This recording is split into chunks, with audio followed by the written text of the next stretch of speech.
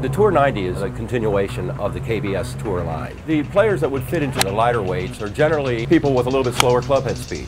The Tour 90 is designed to have a higher trajectory and more spin than, for instance, the 110 or the 120 or the 130. And that is what that particular player needs. They need a little bit more spin, they need a little bit higher trajectory in order to get the piercing ball flight that they desire. If you're playing the 90 gram product or the 135 gram product, the geometry of the shaft is very, very close to the same. We just simply thin the wall up as we become lighter. We tested our Tour 90 shaft at Golf Labs in terms of distance and dispersion. Our shaft just killed it, absolutely killed it. Just killed the competition. It wasn't even close. It was more than 10 yards longer, and also the dispersion was a great deal tighter, nearly 50% across the board.